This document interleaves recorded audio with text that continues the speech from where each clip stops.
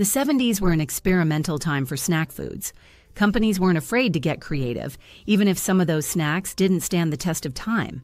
Let's kick things off with some of the most unforgettable treats that sadly disappeared from grocery store shelves. Number 1, aspic salads. Aspic salads were a hallmark of mid-20th century dining, particularly popular in the 1970s.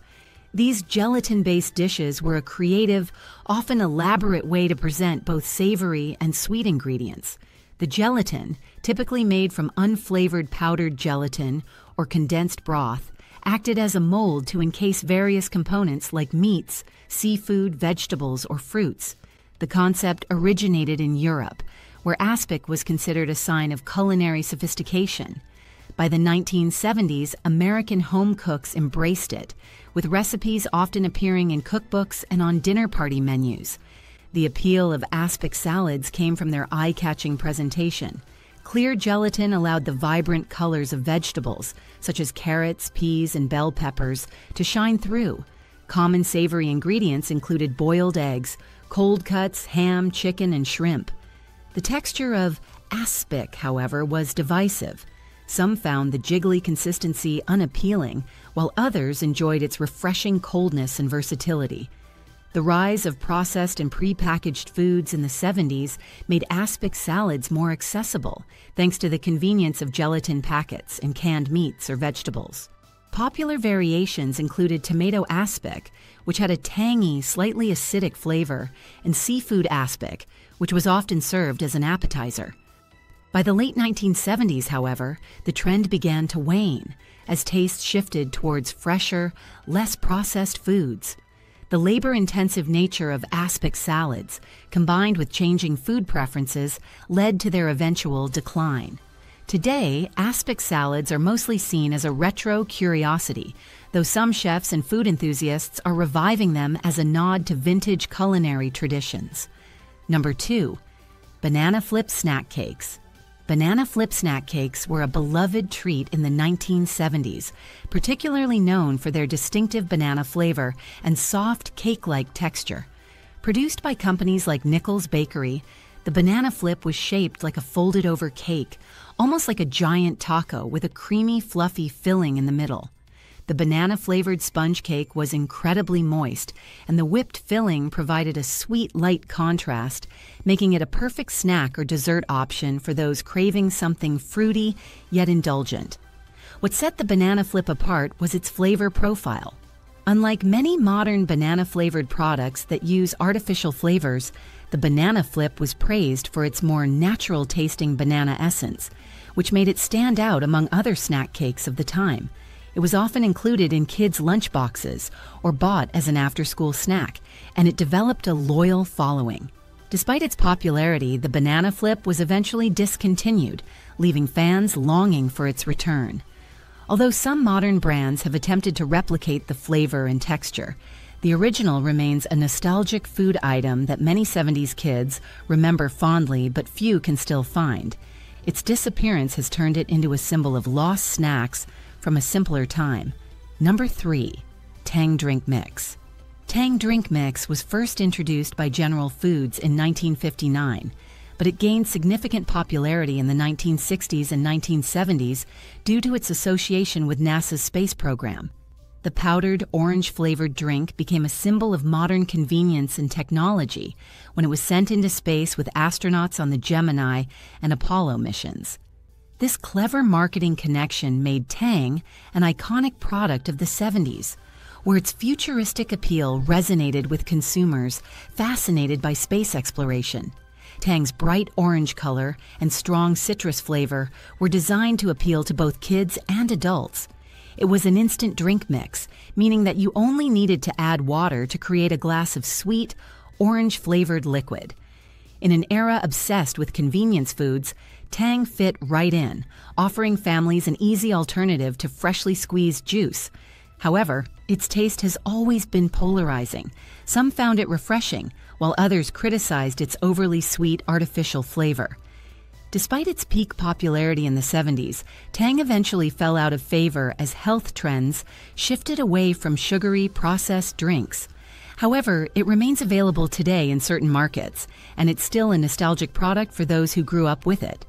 Tang's lasting cultural impact comes from its unique connection to the space race, making it more than just another drink mix. It was a symbol of progress and innovation at the time. Number 4. Swanson TV dinners. Swanson TV dinners revolutionized the way Americans ate meals at home, especially during the 1970s. First introduced in 1953, these frozen meals became household staples by the 70s, offering convenience to families and busy individuals. The concept of TV dinners was simple, but impactful. A complete meal, including a main dish and sides, served in a divided aluminum tray that could be heated up and eaten in front of the television, a growing cultural habit during this period. Swanson's meals typically featured classic American comfort foods, such as Salisbury steak, turkey with stuffing, fried chicken, and meatloaf. Each section of the tray separated different food items: mashed potatoes, green beans or peas, and often a dessert like apple cobbler, ensuring nothing mixed until it was time to eat. The convenience of simply popping a frozen tray into the oven appealed to those looking to avoid the hassle of cooking from scratch, particularly with more women joining the workforce during the 70s. Swanson capitalized on the idea of quick, easy meals for the modern family, often marketing TV dinners as a way to enjoy homemade food without the effort. However, the nutritional quality of these meals was often questioned, as they were high in sodium and preservatives. Still, the cultural impact of Swanson TV dinners was undeniable, shaping the convenience food industry and influencing modern frozen meals. Number 5. Freshen Up Gum. Freshen Up Gum, launched in the early 1970s, was a unique product that stood out due to its liquid-filled center. This innovative design set it apart from traditional gums of the time. Biting into Freshen Up released a burst of flavored liquid, a surprise that made the gum both refreshing and memorable. It came in several flavors, including spearmint, peppermint, cinnamon, and bubble gum, each offering its own twist on the classic chewing gum experience. The marketing for Freshen Up played heavily on the liquid center surprise, often portraying it as an exciting and refreshing mouthful. The gum was particularly popular with kids and teenagers who were drawn to its novelty factor. However, its flavor, while initially strong, was known to fade quickly, leaving a short-lived chewing experience compared to other gums on the market. Despite its popularity in the 70s and 80s, Freshen Up eventually fell out of favor, largely due to changing tastes and competition from longer-lasting gums. By the late 1990s, it had mostly disappeared from store shelves, though it remains a nostalgic memory for those who enjoyed its unique burst of liquid. Number 6. Pronto Pancake Mix. Pronto Pancake Mix, introduced in the 1970s, was a revolutionary product designed for ultimate convenience. Unlike traditional pancake mixes that required the addition of eggs or milk, Pronto was an all-in-one solution. It came in a bottle or carton where users only needed to add water, shake, and pour the batter directly onto a hot griddle. This innovation made it easier than ever for families to whip up a batch of pancakes without the mess or effort typically involved in homemade batter preparation. The appeal of Pronto Pancake Mix was its promise of fast and effortless breakfast preparation. Targeting busy parents and growing families, the product fit right into the era's increasing demand for convenience foods. The pancakes produced by Pronto were light and fluffy, with a mild flavor that was designed to be enhanced with syrup, butter, or fruit toppings. However, despite its practicality, the mix didn't last long on the market. Changes in consumer preferences, which started leaning toward more natural and less processed foods by the 1980s, likely contributed to its decline. Still, Pronto Pancake Mix remains a nostalgic memory for those who recall the ease of flipping pancakes without any fuss. Number 7. Kugel-flavored peanut spread. Kugel-flavored peanut spread, introduced by Kraft in the 1970s, was a bold attempt to reinvent the classic peanut butter. What made Kugel stand out was its range of unique flavors. In addition to the standard peanut butter taste, Kugel came in 4 distinct varieties: banana, chocolate, vanilla, and cinnamon. This unusual combination aimed to appeal to kids and families looking for something different in their lunchboxes. Kugel wasn't just about flavor, its texture was also notable. It had a smoother, creamier consistency than traditional peanut butter, making it easy to spread on bread or crackers. The packaging was equally playful, featuring a colorful mascot with googly eyes that matched the fun, quirky product. Kraft's marketing heavily targeted children, with catchy jingles and TV ads emphasizing the novelty and excitement of flavored peanut butter. Despite its initial success and strong brand identity, Kugel didn't last long. By the early 1980s, changing consumer preferences and the rise of more health-conscious products led to its discontinuation. However, it remains a nostalgic favorite for many who grew up during its brief but memorable run. Number 8. Libby's Fruit Float. Libby's Fruit Float was a unique dessert mix introduced in the 1970s, designed to create a light and airy fruit-flavored mousse with minimal effort. The appeal of Fruit Float was its simplicity. Home cooks could whip up a layered, frothy dessert in minutes just by adding water and mixing the powder. The result was a dessert that had two textures, fluffy on top and a fruit-filled layer at the bottom, creating a visually appealing and light-tasting treat. Libby's marketed the product as a versatile option, available in a variety of fruit flavors like strawberry, orange, and peach. It could be served at family dinners, potlucks, or picnics, making it a popular choice for busy households looking for a quick and easy dessert solution. Fruit Float tapped into the growing demand for convenience foods during the 1970s, fitting well with the era's fascination with instant processed products. Despite its popularity, Libby's Fruit Float eventually disappeared from grocery shelves by the early 1980s, as consumer preferences shifted towards fresher, more natural foods.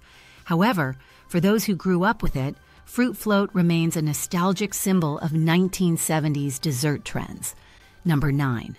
Ralston's Crazy Cow cereal. Ralston's Crazy Cow cereal, introduced in the mid-1970s, was a highly innovative product that combined breakfast cereal with a fun twist. It came in two flavors, chocolate and strawberry. What made Crazy Cow unique was its coating. When milk was poured over the cereal, the coating would dissolve, turning the milk into a sweet flavored drink, much like chocolate or strawberry milk. This transformation was a major selling point, appealing to children who enjoyed the novelty of colorful, flavored milk with their breakfast. The cereal itself was shaped like small, crunchy puffs, and the box featured a playful cow mascot, which reinforced the fun, whimsical nature of the product. Crazy Cow's marketing was heavily targeted at kids, with commercials and advertisements promoting the idea that the cereal could magically change milk's flavor. Despite its initial popularity, Crazy Cow didn't last long on the shelves. By the early 1980s, it was discontinued, likely due to the growing competition in the cereal market and a shift towards more health-conscious breakfast options. However, its brief run left a lasting impression on many 70s and 80s kids, making it a nostalgic favorite. Number 10. Chicken Dinner Candy Bars. Chicken Dinner Candy Bars were an iconic yet oddly named candy from the early 20th century, introduced by the Sperry Candy Company in 1923. Despite what the name might suggest, the candy bar contained no chicken or any savory ingredients at all. Instead, it was a nutty, nougat-filled confection covered in chocolate. The name Chicken Dinner was a marketing ploy meant to evoke the idea of prosperity and wholesomeness, tying the candy to the era's cultural emphasis on wholesome family meals during post-World War I America. The chicken dinner was a symbol of wealth and luxury in the 1920s, so this branding was a clever nod to the idea that eating the candy was as satisfying as a full meal. The candy bar was a popular favorite through the 1920s and 1930s, and its packaging often featured images of chickens and farm themes to reinforce the wholesome image. Chicken dinner. Candy bars were sold for a nickel, making them affordable during the Great Depression. However, by the 1960s and 70s, as newer candy bars emerged and consumer tastes shifted, chicken dinner candy bars faded from the market, becoming a relic of a different time in American confectionery history. Number 11. Chocodiles. Chocodiles were a chocolate-covered variation of the classic Twinkie snack cake introduced by Hostess in the 1970s. The concept was simple yet irresistible. The familiar golden sponge cake filled with creamy vanilla filling, but this time fully coated in a layer of smooth milk chocolate. This fusion of two beloved dessert flavors, cake and chocolate, made Chocodiles an instant hit among snack lovers. The product was marketed as a more indulgent, supercharged version of the already popular Twinkie, and Hostess used catchy slogans like, "It takes a while to eat a Chocodile," to emphasize the richness of the snack. Unlike traditional Twinkies, which were often associated with lightness and portability, Chocodiles offered a denser, richer experience. Despite the popularity of the product, distribution was limited, with Chocodiles primarily available on the West Coast, making them a rare treat for fans in other regions of the U.S. As the years passed, Chocodiles were discontinued in the early 2000s, but have since seen limited-time revivals, much to the delight of nostalgic fans. Number 12. Funny Face Drink Mix. Funny Face Drink Mix was a powdered drink mix introduced by Pillsbury in the 1960s, aimed primarily at children. It was designed as a direct competitor to Kool-Aid but with a unique twist. Each flavor of Funny Face came with a quirky cartoon mascot, such as Goofy Grape, Jolly Ollie Orange, Freckle Face Strawberry, and Rootin' Tootin' Raspberry. These playful characters quickly caught the attention of kids, making the drink mix a fun and engaging product. One of the standout features of Funny Face was its focus on being sugar-free, which was unusual for the time. Pillsbury initially used artificial sweeteners in its formula, appealing to health-conscious parents. However, the early versions faced backlash for the flavor of the artificial sweeteners, prompting Pillsbury to reformulate the product to include sugar in later versions. Another notable aspect of Funny Face was its marketing. The advertising was bold and colorful, with TV commercials featuring animated versions of the mascots, which helped drive its popularity. Despite its initial success, Funny Face eventually faded from shelves in the 1980s, though it remains a fond memory for many who enjoyed its playful approach to drink mixes. Number 13. Fruit Brute Cereal. Fruit Brute was part of General Mills' famous Monster Cereals line, introduced in 1974. The cereal featured a werewolf mascot named Fruit Brute, who joined Count Chocula, Frankenberry, and Boo Berry in this monster-themed series. Unlike its chocolate and berry-flavored counterparts, Fruit Brute had a fruity flavor, with citrus and cherry notes combined with marshmallow bits. The combination of colorful cereal and marshmallows was a hit with kids, and the werewolf mascot, often howling for his cereal, added a fun, spooky element to breakfast. The packaging was vibrant, featuring the cartoon werewolf in a green and orange color scheme, designed to catch the eye of children in the cereal aisle. However, despite being part of a popular cereal franchise, Fruit Brute didn't enjoy the same lasting success as Count Chocula or Frankenberry. It was discontinued in 1982, only to return briefly in 2013 as a limited edition release for nostalgic fans. Although Fruit Brute had a relatively short lifespan, it left a lasting impact on fans of the monster cereals, with some collectors still hunting down original boxes as rare memorabilia. Its reintroduction in the 2010 S shows the enduring charm and nostalgia of the Monster Cereals lineup. Number 14. Regal Crown Sours. Regal Crown Sours were an iconic candy, first introduced in the 1950s, known for their intensely tart and tangy flavors. These hard candies were individually wrapped and came in small tin containers, which made them feel premium compared to other sweets of the time.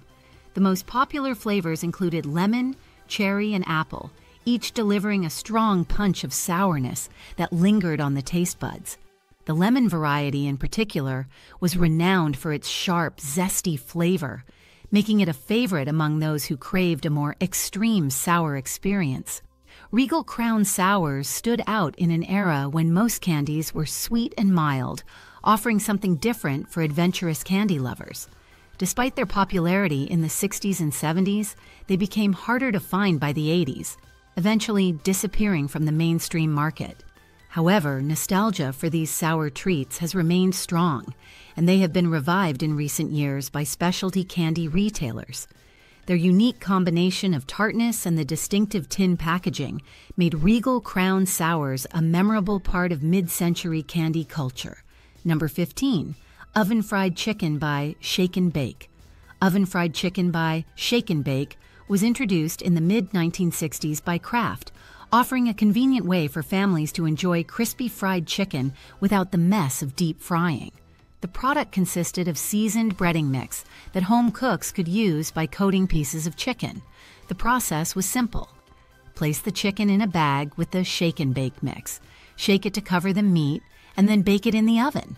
This method created a crispy, flavorful crust on the chicken, mimicking the texture of traditional fried chicken. Shake and Bake's oven-fried chicken was especially popular during the 1970s, a decade when convenience foods were booming due to more women entering the workforce. Families wanted quick, easy-to-prepare meals that didn't compromise on taste. Shake and Bake provided a solution for busy households that still wanted a homemade, comforting meal. The breading mix came in different flavors, including original, BBQ, and extra crispy, allowing for variety. While still available today, the cultural impact of Shake and Bake was most significant in the 70s and 80s, when it became a staple in many American households.